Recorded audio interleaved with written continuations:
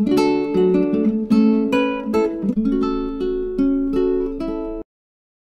now we will define different types of functions based on the definition of the function. So let me write the title as types of functions. So the first type of function that we will define is called as a one-one function.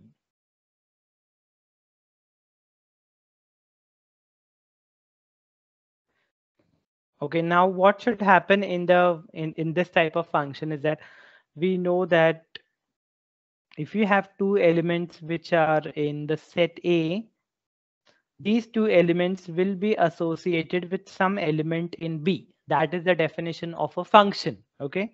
So if you have two elements A and B, which are different elements, then those two elements should be associated with two different numbers in the set B. So the image, so suppose the function is denoted by F, then this A has its image. I'm going to call its image as F of A, and the image of B, I'm going to call it as what? F of B.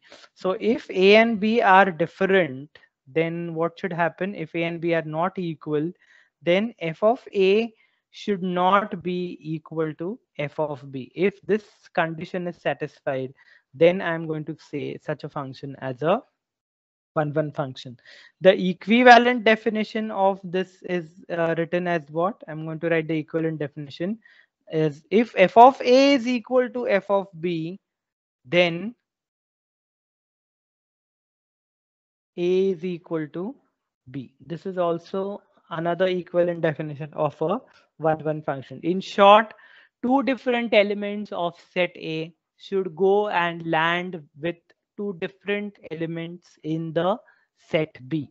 So this kind of picture that I'm trying to show you now is actually not a one function. Look at this particular diagram. You will understand this. Suppose I'm drawing these two sets, and suppose these two elements are going at the same element and this is going to some different element. This is not allowed. Here you have A and B, and A is also going to this element alpha, B is also going to this element alpha. This is not allowed. Then this guy, is this a function? First of all, yes, this is a function. This is clearly a function because every element of set A is associated with some element of set B. Correct. So this is a function, but is it a one function? This is not a one function because two different elements of set A are associated with the same element of set B, which is not allowed. So this particular thing will not become a one function. So f is a function,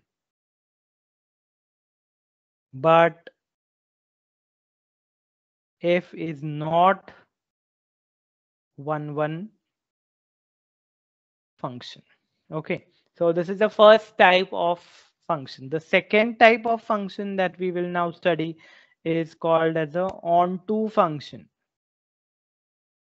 What is the meaning of a onto function? So in this type of functions, what should happen is that I will concentrate on the elements of set B. I'm going to concentrate on the elements of set B. Suppose I draw the function in this fashion.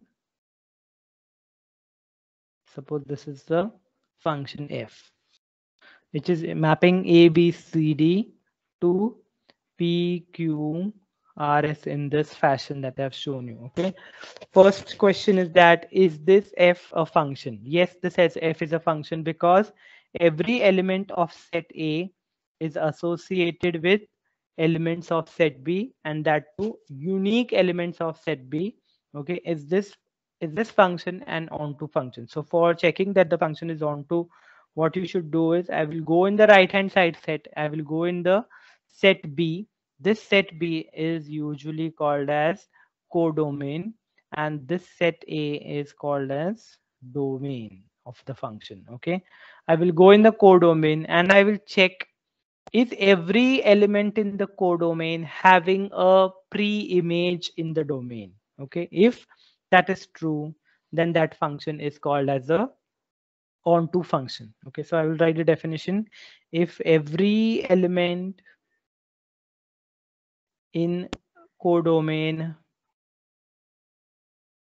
has a pre-image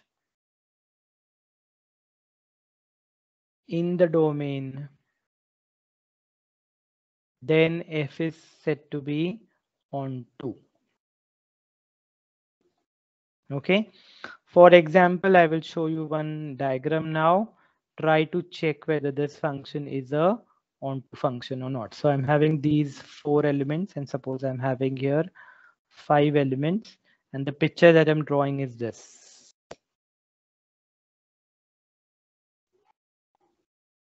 Okay, I'm drawing here A, B, C, D, and here I'm drawing P, Q, R, S, and T.